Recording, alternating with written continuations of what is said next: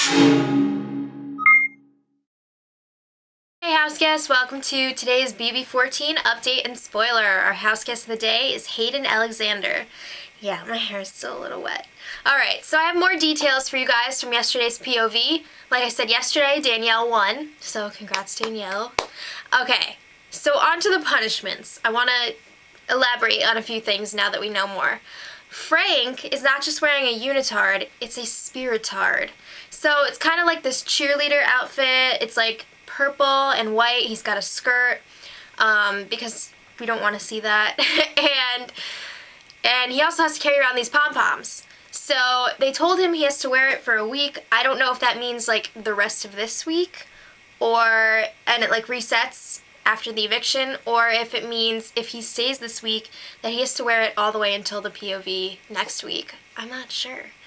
But I know that Ian, who is, he has to eat and drink out of dog dishes, also has to wear a dog costume, and he's living in a kennel in the backyard. He's got like a dog house and a little like picket fence area, and he has to stay in the dog persona for 24 hours. And if he wants to leave that kennel area, someone has to walk him on a leash.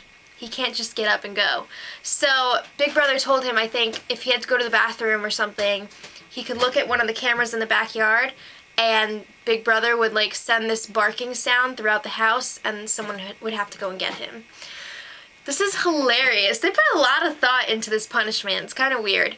And last but not least, Will did end up winning money. He won $5,000. So congrats.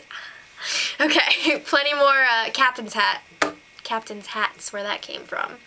Alright, on the strategy side of things, Boogie and Frank pitched an alliance of them, Dan, Danielle, Brittany, and Shane yesterday. And they want to be called the Avengers.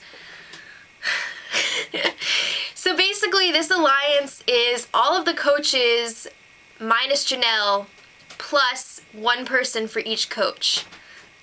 That's like a lot of people. I don't know, 6 seems like a pretty large alliance, but I guess it's still pretty early in the game now that it's been reset, so I guess you can have a large alliance. And Boogie thinks that Danielle should use the veto on Frank and put up Janelle to get rid of her. Shane and Danielle seem really sold on this. They're thinking, yeah, let's get Janelle out early. Dan and Brittany are like, we're kind of in an alliance with her. They didn't say that, but it's pretty obvious. So they seem kind of down to maybe work with that alliance, but they're not really sure if Boogie is trustworthy. And it really comes down to Boogie versus Janelle right now, because if they keep Frank on the block and get rid of him, that hurts Boogie. If they put up Janelle and get rid of her, obviously that hurts Janelle.